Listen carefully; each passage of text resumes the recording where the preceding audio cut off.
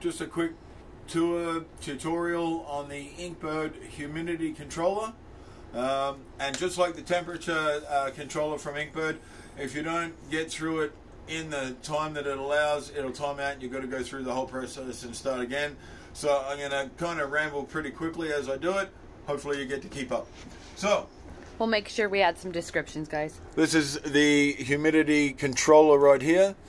Currently is default factory set to RH of 50. Inside our tank currently is 40, you can see here. So we're going to change that because 50 is a little bit too low for our Blue Dream.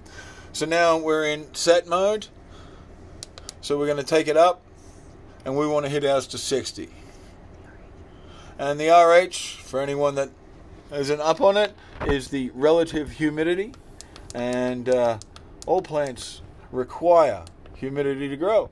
So this is the humidity differential. So this is how many percent do I want the humidity to drop before I have the humidifier kicking on. And look, there we go, let it time out. So we'll start again. So with the differential, I don't want it to drop that far before I have it kick on, because basically I want a fairly tight range of humidity for my plants to absorb all that beautiful moisture. So I'm going to drop that differential down to 2. And then there's a dehumidifier differential. We currently don't have a dehumidifier in here. We don't need one at this point, but we'll keep that at 2 as well. This is an alarm high for the humidity.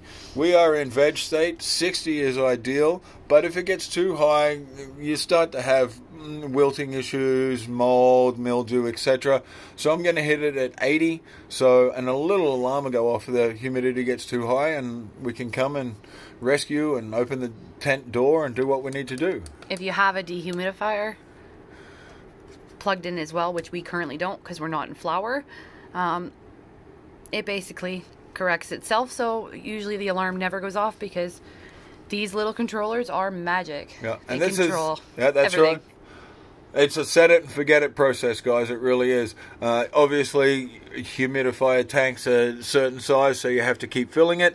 And this is the humidity low, and this is really, you fill your tank on your humidifier, and if your alarm goes off on for your low, and I set mine like 10, 15 degree percent below 60, and it'll go off, and I definitely know my tank is empty and needs a refill.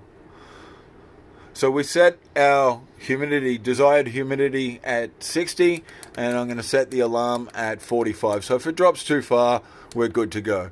Again, as with the temperature, this is all to do with the compressor on any equipment that has a compressor built into it. We do not, so we can skip through that, and missed it. So, like I said, guys, it doesn't take long, and babbling on like I am, whew. I do nickname him the Rambling Man. It's true. He gives you all the good details, though. Most of the time. Information you need eventually. Alright, dehumidifier. Down to 2. We don't have a dehumidifier plugged into this. Not yet. As well as our Inkbird heating one, we don't have a heater or an air conditioner plugged into it. My heater is on the way. Thank you, Amazon Basics.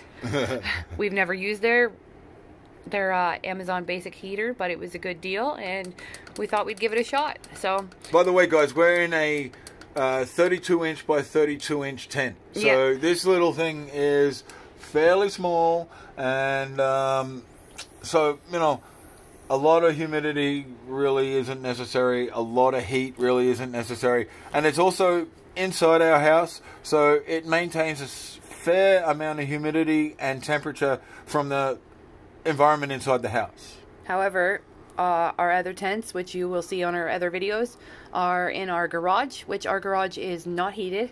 The only heat that is in there are the ones that are in the tent, and our tents run like a top. They're perfect out there. All thanks to these Inkbird controllers. So we love definitely worth a purchase. We love them. there are certain pieces of equipment that absolutely, I will say, not only is it set it for, oh look, the alarm's off because, well, the humidity is too low inside the tent. The door is open. We're just setting it up. Yeah. So I press set to quiet the alarm. And now, if you look in the tent, we're going to see the humidifier light has actually come on, and we're going to start to get steam out of that real soon. So this is our tent. You guys can check out for our updated Blue Dream project tent. This is our Blue Dream Worm Farm project tent. Please ignore the couch. We got to be lazy somewhere. Might as well be by this beautiful setup. That's it. So check out our other videos, as well as these controllers. We bought them off of Amazon. Yep, we actually got a really good deal. They have good We deals got them on these things all the time. Yeah. We've got a combination kit, the 2 for 1, and I'm not sure. I think we paid Canadian like $87 or something like that for both of them. Thank you, Black Friday deals. But Absolutely. Yeah, Canadian average price without a normal. Without any discounts, the normal price, I think, it's like $104 or something. Yeah, we bought a few sets. This was the best deal we've ever gotten. Yeah. So, grab your set of pair, guys, and enjoy. Happy growing. Happy growing, guys. Peace.